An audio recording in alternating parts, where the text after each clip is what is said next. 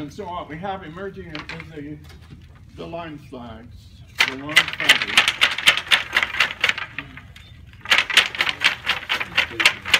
This is made from butternut wood, and it's probably over 100 years old. It would have been used by pioneers.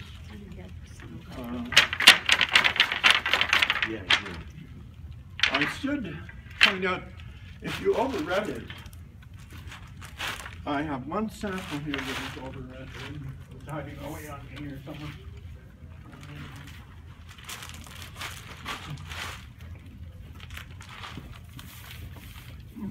Here it is.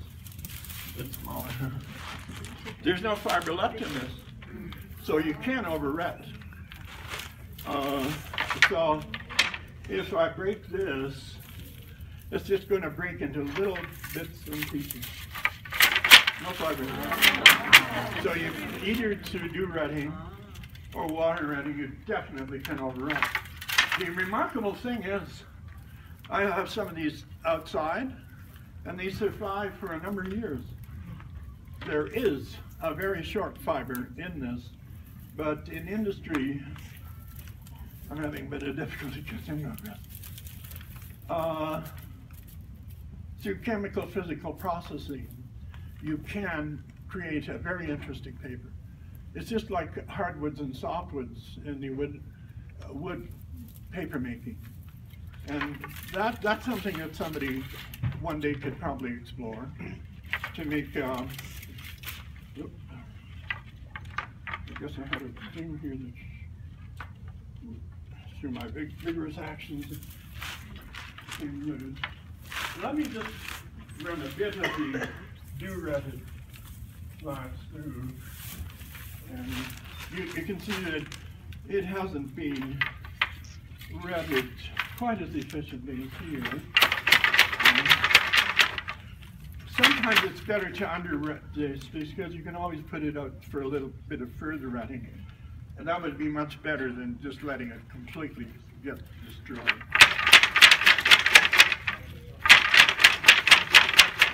No, this is working fine. Whoops, there it goes again. Is that the one from the field, or is that? Well, I left it behind. Oh.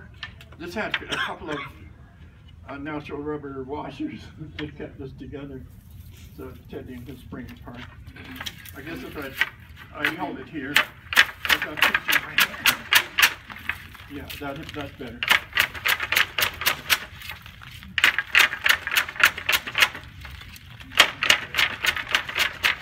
And all of these are the same kind of flax? All of these are fiber flax. I have the names written on here. So the next step would be to take a scutching knife. Again, that's probably 100 years old. It has a really neat propeller shape. And this one has a neat, like to hold, Priscilla? Yeah. It has a nice feel to it, just the way you hold it. So, okay, just don't hit me. So what happens is you can slice the extra shives free by heading down on them. You see a lot of them are now coming free. So that's the scutching board and the scutching knife.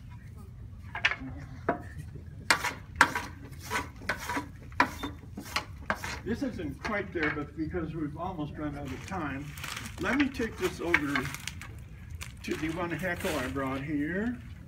And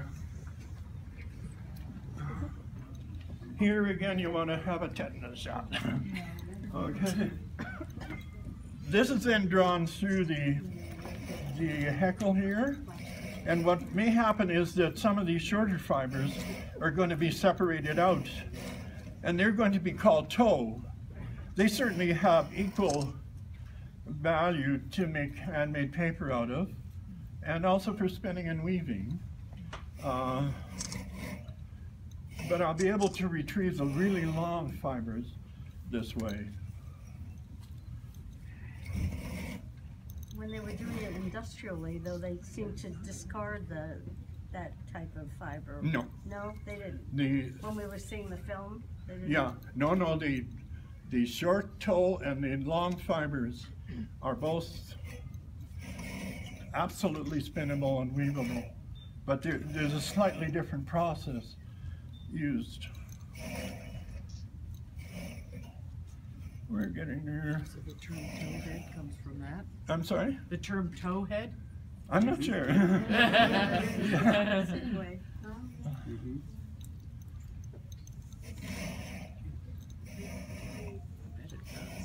This is incredibly strong.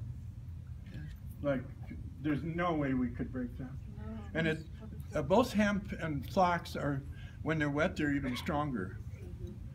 From that, I have a number of different heckles, some finer than this. I couldn't bring them all along. I think this is adequate to show you what's happening anyway. Then you can run it through a finer one, and it just gets finer and finer until finally it's as fine as a baby's hair. So how do you know when to stop? Well, it depends on what process it's being prepared for. Right. Alexandre Satirier apprenticed with Douglas Howell. He did have some secrets but because she was able to watch every step he was taking, he would take, you could try this, and just dampen something like this, bunch it up into a little ball and toss it into the beater. And then with a bit of patience, maybe you need a good beater to do this. Mine works. I don't know if yours does, David. I think it would, with a bit of patience. And it'll break down without cutting it. Yeah, I was very interested when Helen O'Connor and I visited Amanda Degener and